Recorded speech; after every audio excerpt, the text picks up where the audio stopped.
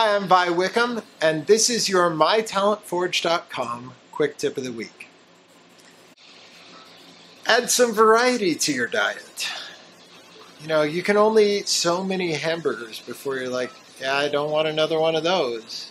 Not for a very, very, very long time. And the same thing is true with music.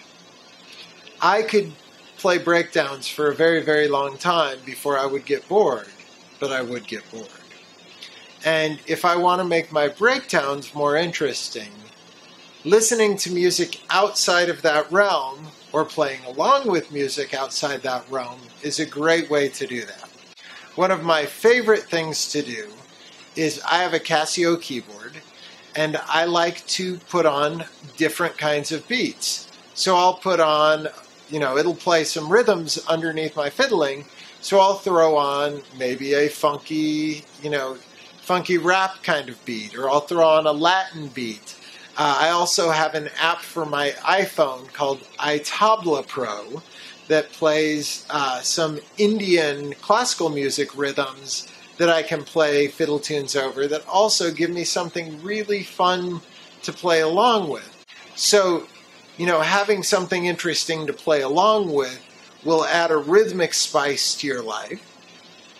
But, get out there and put some music on your radio or your Spotify or your iTunes that isn't what you would normally listen to. If you love listening to classic country, throw some hip-hop on the radio.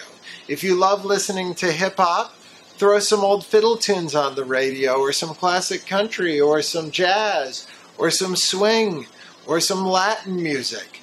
But expose yourself to some music you're not used to, because it'll make your mind start rolling. It'll stimulate that part of your brain that hasn't been stimulated yet. And you will find that those things will start filtering into your music, and it'll make you more creative and more fun, and you will start enjoying your music even more. So explore the world of music, because it's a great big world, and add some variety to your musical diet. Have a great week. I'll see you next time.